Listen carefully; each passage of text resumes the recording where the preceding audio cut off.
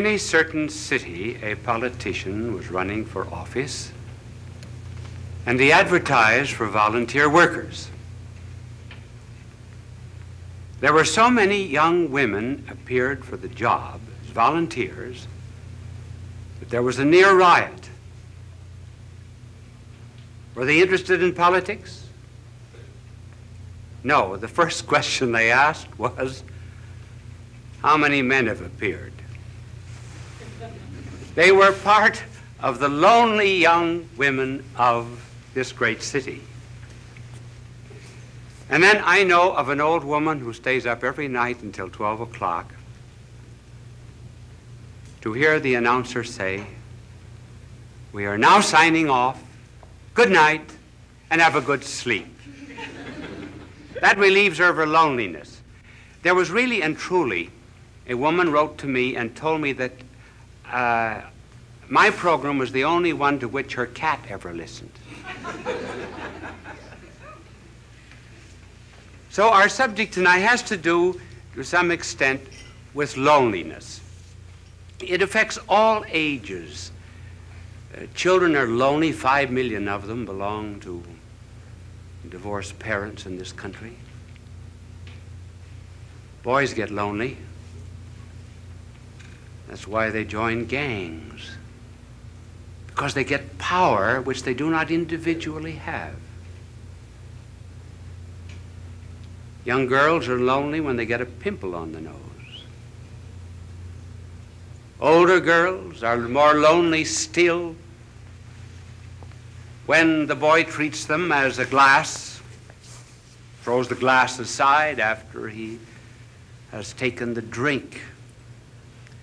They find then that they're just a replaceable part in the great erotic IBM machine. Their loneliness increases.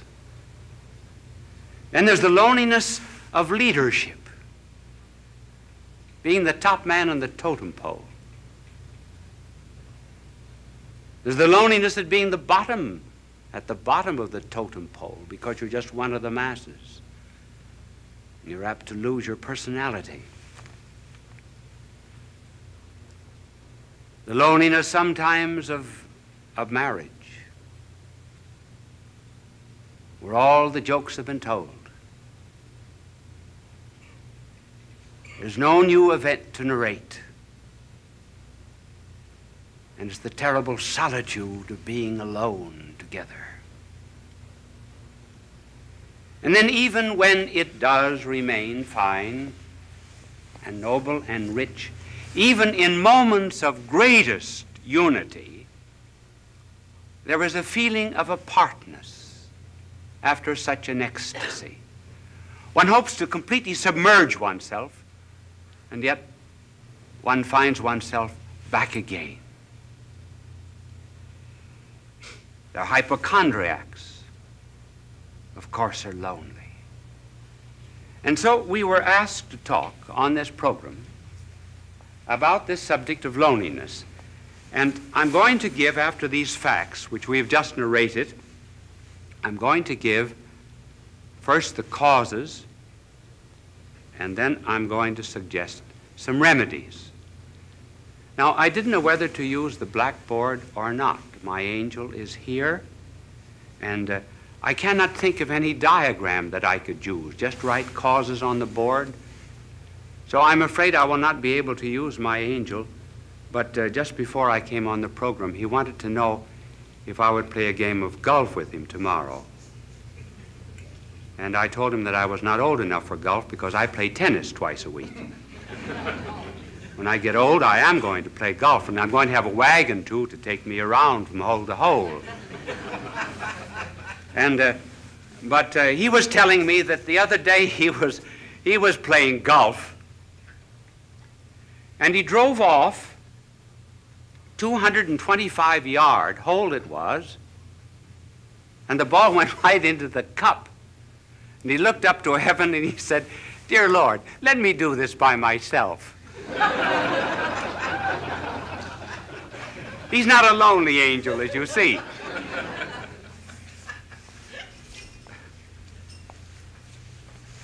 Now, what are the causes of loneliness? Well, one of the causes of loneliness has to do, first of all, with the lonely people themselves. And another reason why they are lonely is because of people who are not lonely. First of all, on account of the lonely themselves. They want to be loved too much. They want to love, to be loved. Now, there's nothing wrong about wanting to be loved, because we're all Stradivarius violins without bows. I didn't mean that pun. We are one of the difficulties of an unprepared, unscripted play. And we're cups without saucers. We are to be complimented. But the deep loneliness of which we are speaking comes from an excessive desire to be loved. The more I want to be loved,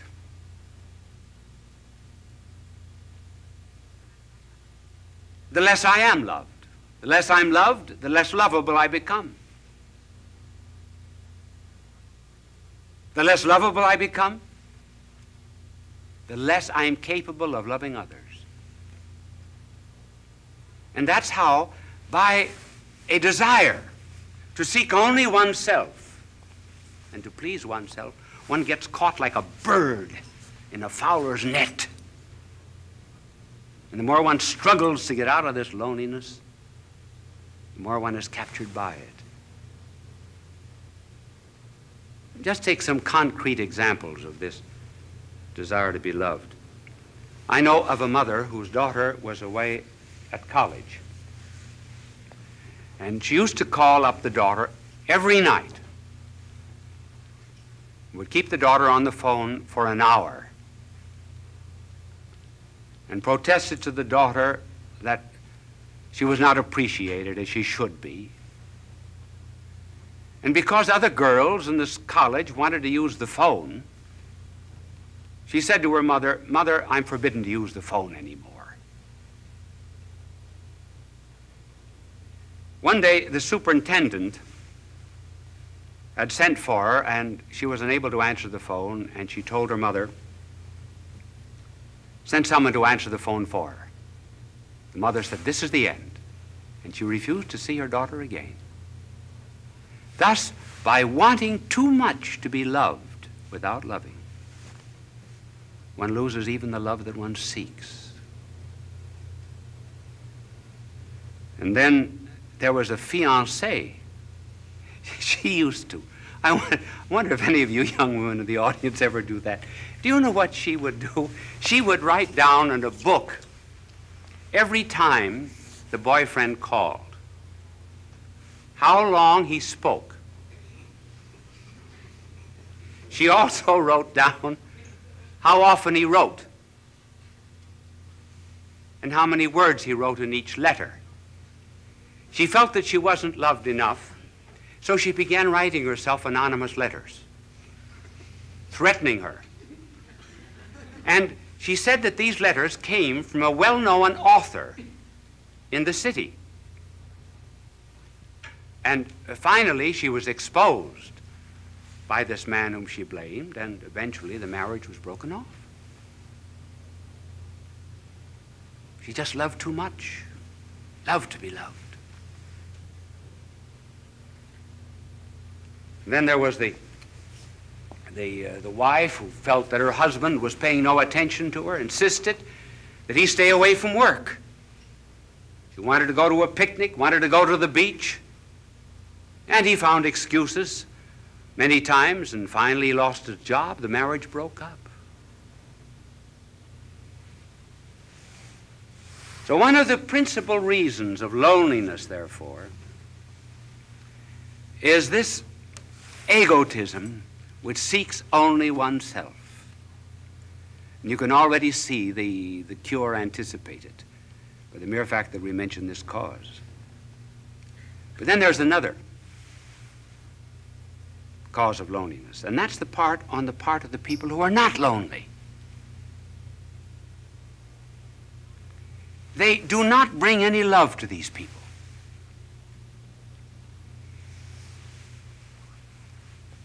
Do you know what we should do? We should really concentrate a great deal on certain types of people. We should concentrate on the unfortunate, on the poor, on the socially disinherited, on the unloved, particularly the unloved, and on the ugly. And we bring love to them. We put love into them. Then they become lovable. Now, for example, you are very lovable to God. Did you know that? You say, well, what is there in me to love? Nothing. But he put his love into you. That's why you're lovable. And that's what we have to do with other people. And so the loneliness of these people is increased also because the rest of us will not listen to them. Listening is a therapeutic. There was a psychologist who formulated a marriage case that involved sexual, financial, social, and legal complications.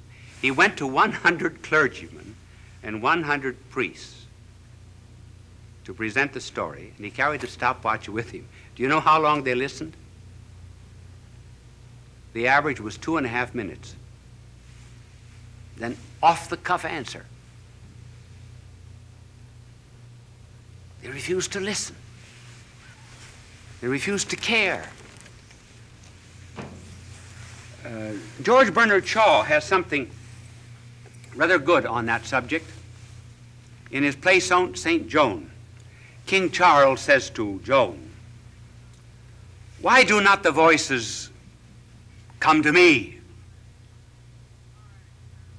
I am the king." And Joan answers, "They do come to you,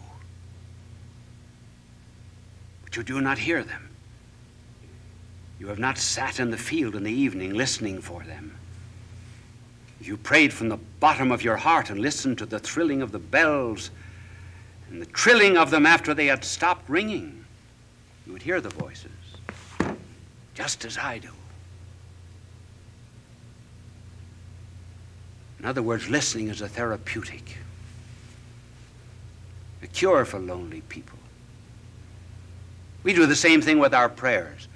We wouldn't do to a doctor what we do to God. Would we go into a doctor and mumble off all of our symptoms and then say, "Bye, doctor"?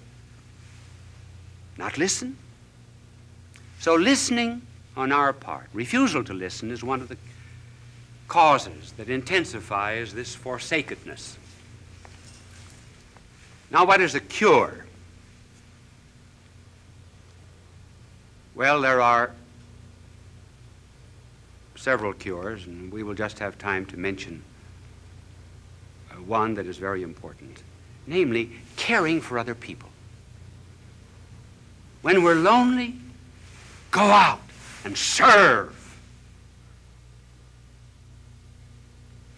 Then loneliness goes out through our fingertips. Our heart opens. The Chinese have a proverb, if you're without shoes, go out and find a man without any feet.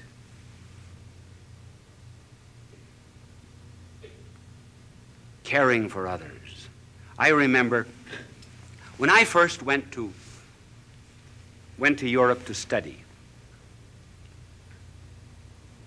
to do my university work as a young priest. The first Christmas I was lonely. I was really lonesome. I think it was the only time in my life I was lonesome.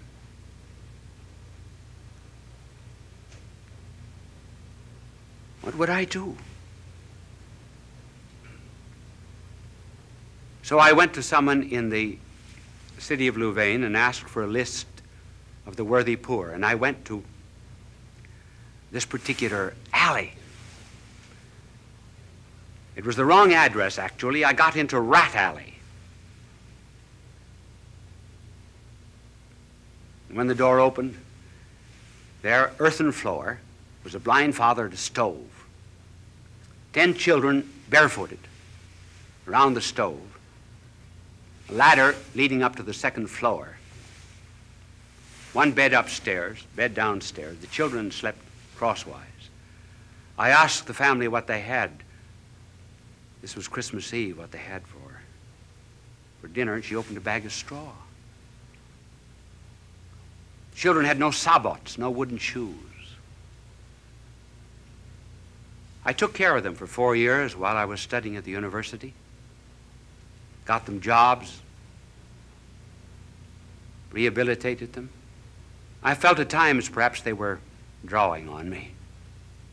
But do you know that the day that I went up for my examination as a professor at that university, I went in at 9 o'clock to face 200 professors.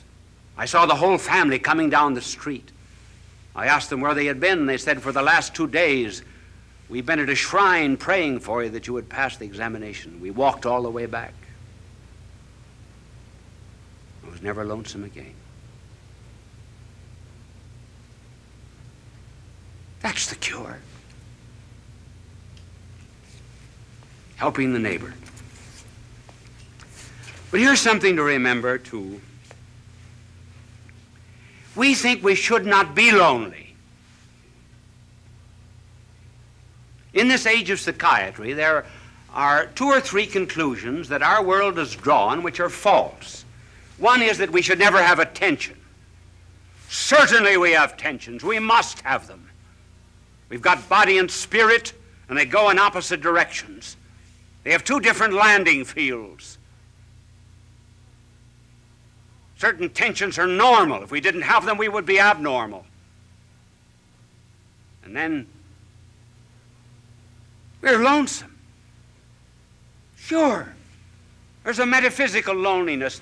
Perfection is not here. This is not our home.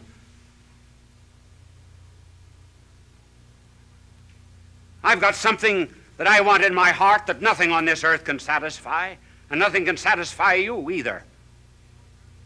And we know it very well. So what's the cause of this loneliness? What are we looking for? Well, we say we're looking for God. Yes. But then I know what you will answer. What does God know about loneliness? Now that's a good question. That's a good question. What does he know about loneliness? Does he know anything about the loneliness, for example, of a babe in Afghanistan who has no better home than just straw?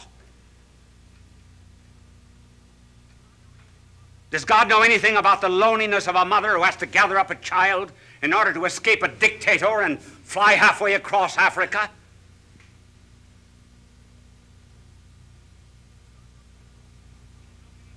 Does God know anything about the loneliness of a man that's born on the wrong side of the tracks?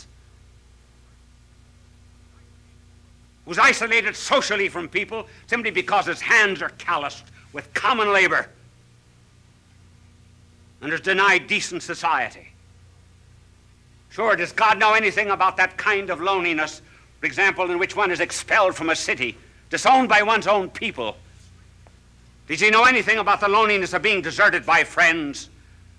Does he even know anything about the loneliness of feeling doubts? Doubts even about religion, doubts even which one cries out, "Why hast thou abandoned me?" Does God know anything about these things?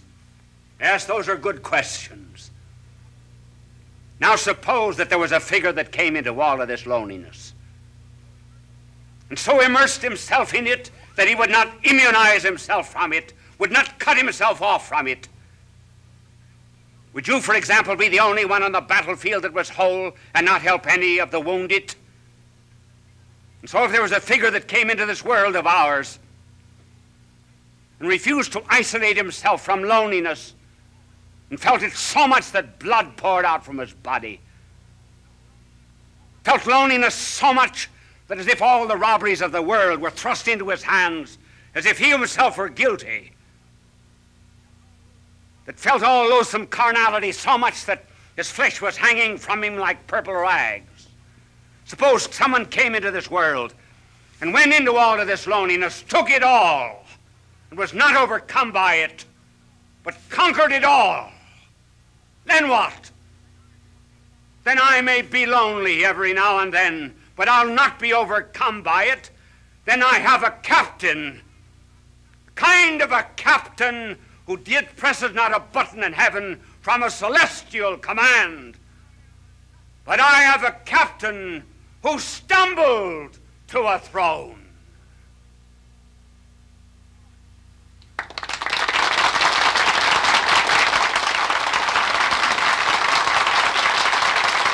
Bishop Sheen will return in a moment.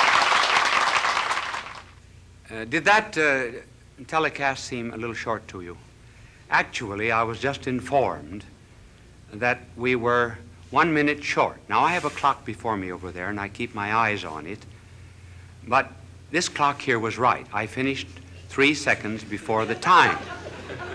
But up in the control room, that celestial command that I just talked about, they figured it wrong by 1 minute.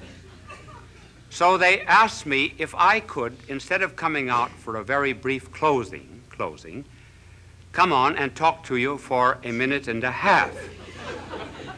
Now, you are put to the test. If that telecast seemed very short, you are enjoying it. We would say time passed like anything. If you were not enjoying it, it seemed very, very long. As a matter of fact, this 1.5 minutes will seem interminable to you. Now, I want to tell you, my good people, that I have to leave you now. Are you a bit lonely? I am. I'm lonely too. Bye now, and God love you.